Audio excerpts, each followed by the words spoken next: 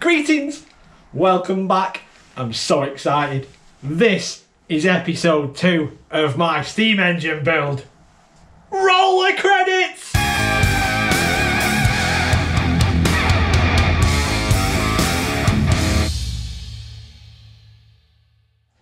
Big thanks to all those who watched the previous episode and any other of my videos that I've put on YouTube, which is not many yet. Your support is much appreciated. I'm having so much fun. If you haven't subscribed already to the channel, please click the subscribe button and please click the notification bell. You'll get notifications of when I next release a video, and your support will help this channel grow a little bit bigger, get a bit better. Now enough waffle, on with the show. Roll. So we've got the frames on the bench. As mentioned in episode 1, I made a schoolboy error and put these, managed somehow to get them in completely the wrong place. And on the last batch of laser cutting parts that I had done, I got some 10mm discs made. Show you that there. And I'm going to focus in on it.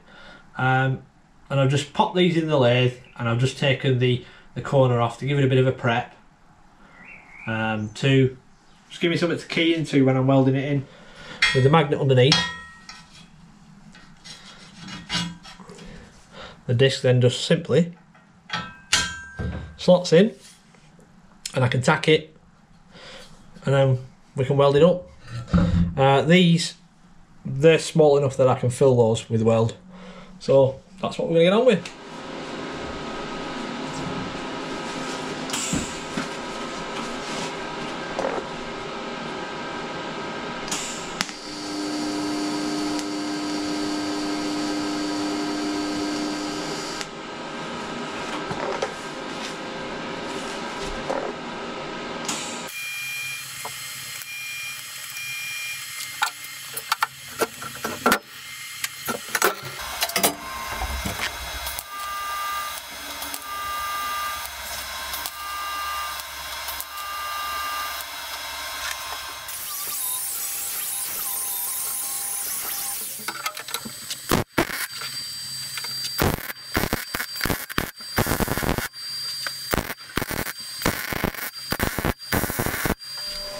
I've filled both of the holes. They might need a little touching up later, but the reason I've done them holes first is just to get a bit of heat in the frame. It will weld better because it's such a thick material. You'll get a bit better penetration with this being hot.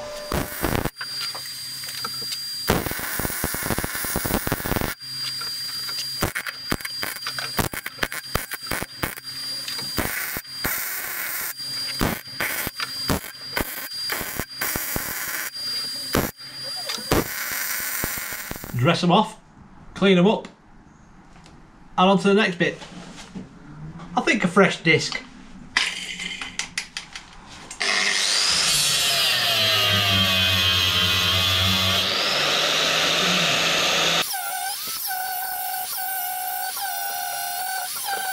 Right, so that's that one done. Filled, ready to be remarked and re-drilled. Or in this case, mag drill. I'm gonna go borrow my friend's. He's got a cutter about that size, so I'll go borrow his. I'll finish the other one off, and then we'll mark up for the rear suspension brackets. Ooh. I've got both the frames now done. Next job is to mount these brackets onto the frames at the rear here. I've got my drawing. I'm just going to disassemble these, take these brackets off, and mark up and weld them on.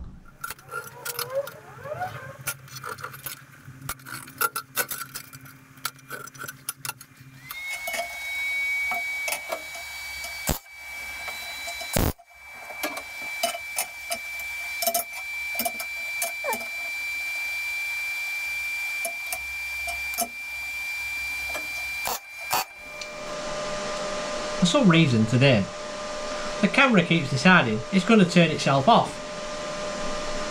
I don't know why.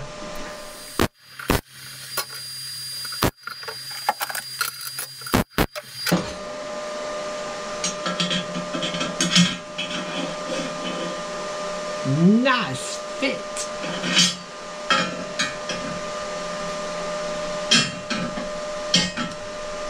Little tight. It'll be fine.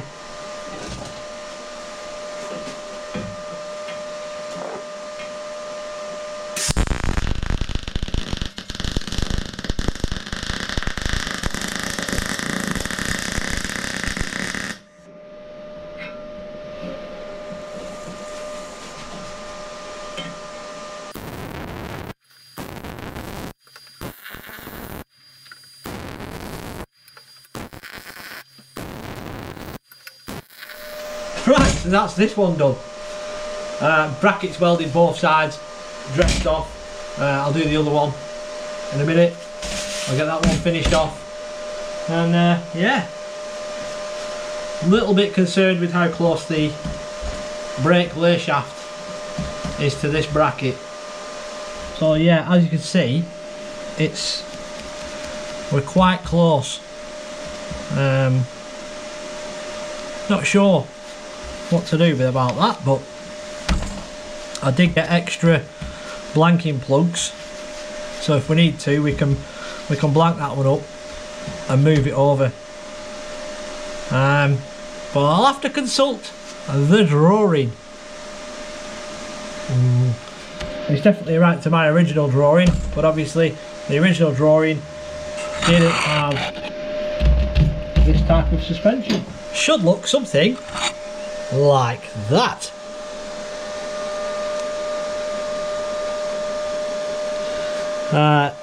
Obviously there's one on both sides, and then between the two there's a block, basically a pillow block, that when the bearing sits in there, the top of the bearing basically floats on top of the pillow block.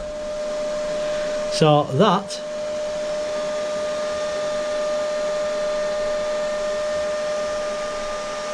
is what it should look like.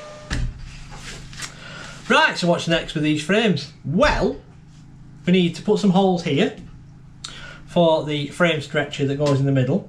But first I just need to check, just double check where the bracket goes for the slide bar that attaches to the cylinders. And I think, well, obviously apart from these holes, yeah, apart from these holes, and obviously the holes for the cylinders, the inlet and the outlet holes, which I'm going to do later on once I have some cylinders. We're pretty much ready to put these together, so we're nearly there. Woohoo! Right, so the front buffer beam. We'll get on with that now. So I'm thinking, just stitch them together. When they come from the laser cutter, they come bowed. So what I'm going to do is, hopefully you can see, and if I shut that end, this end,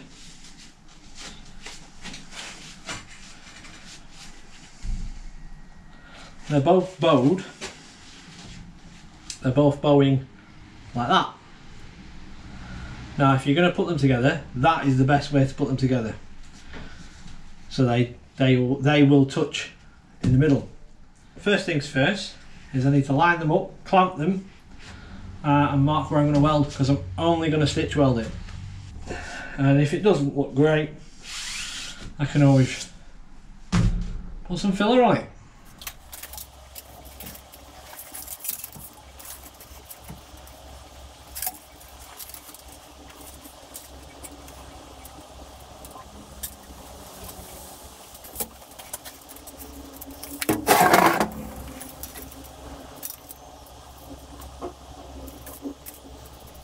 As you can see, I like to mark out roughly where they're going.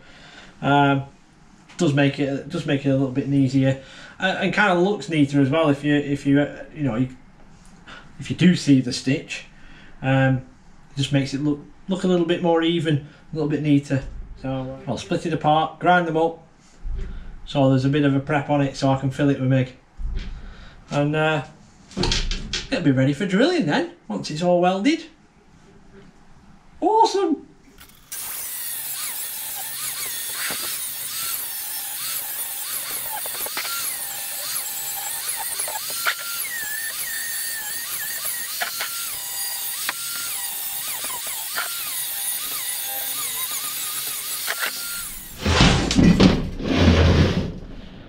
Right, I don't know if you can see that, but I've cut quite a deep groove in, so I can get a good amount of welding. So it doesn't feel too bad.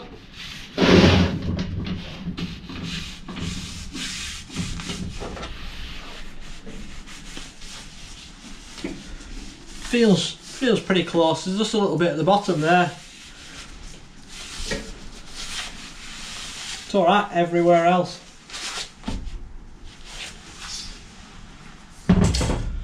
Obviously having them laser cut at 2 separate times, setup could have been slightly different.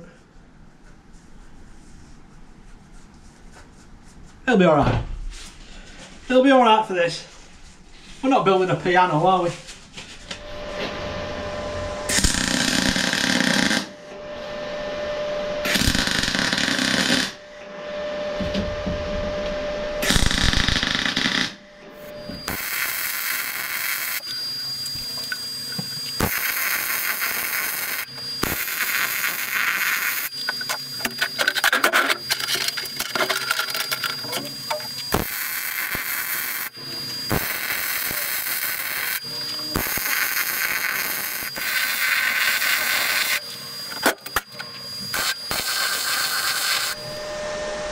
So there we go, it's welded. Now considering that my welder is only a 240 volt, 180 amp, I didn't do too bad. I've used bigger machines that have welded worse than that on material that thick. Now I think once it's dressed off, it'll hold itself together with the bolts in as well. It'll be perfect. So I'll save you the grinding, so when you return it'll be dressed.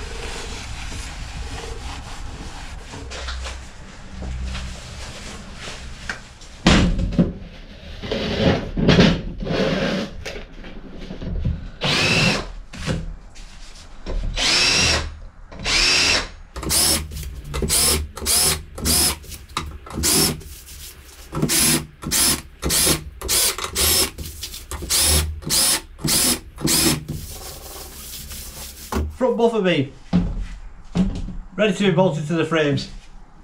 Yes, there's probably a few more things that need to be drilled into it. Obviously we've got the mounting for the coupling. I think there'll be some angle on there at the tops, but I think we can get away with doing those in situ once the frames are together. But yeah, super! It's getting a bit more exciting every minute. Next! In episode 1 I showed you loads of parts that had just come in fresh from the laser cutter. and in them were these delightful looking pieces, which some may say, what are they? This is a kit form of my frame stretcher. It very simply slots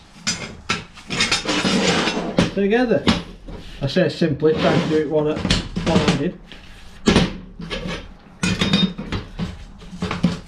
It literally slots together. Now you may be wondering now, what are these absolutely giant holes for? And these tabs, what's going on? Well, here's some I prepared earlier, but I prepared some lovely little angles, cut to size, drilled. These go just in here. They'll be sitting flush with the end, like so. And there we are, without, obviously it's not welded, my frame stretcher. And those giant holes at the back are to plug weld the angles to the stretcher. So this is my next job. Right, to spare you any further time watching me grind and dress and do all that in this video, I've got everything dressed, got the edges prepped where they needed to be prepped, and now we'll just we'll get it together and tack it up.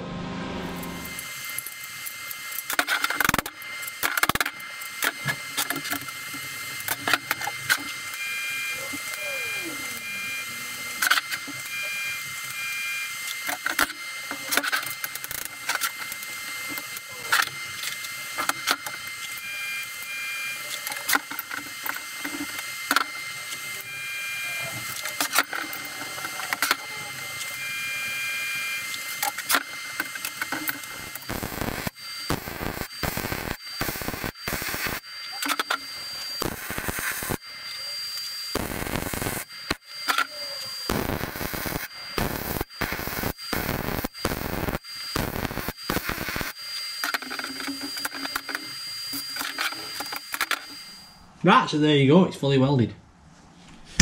Welded, dressed, done. Ready. Frame stretcher, done. I think this is going to be better than the one on the original drawing. The one on the original drawing is, there's two angles down the inside of the frames with a piece of flat bar welded to the angle. Bit flimsy for my mind, so I've come up with this. It's nice and rigid, a lot stronger, should do the job. On that note, it's time to end the video. Hopefully you've enjoyed it. Please like, share, comment, all that shenanigans, and I'll see you in the next video. Laters! Suppose I better tidy up then, haven't I?